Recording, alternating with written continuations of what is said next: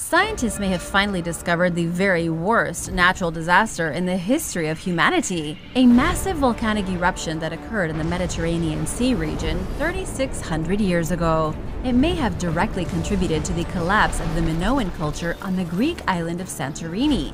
The volcanic eruption likely created a giant tsunami, one so destructive that it literally destroyed every community along the coastline of the entire Mediterranean at the time.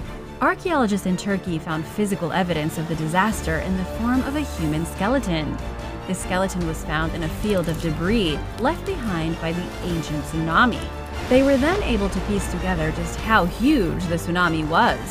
It was so big that it even decimated areas on the western coast of Turkey, killing whoever the skeleton belonged to and trapping them for almost 4,000 years.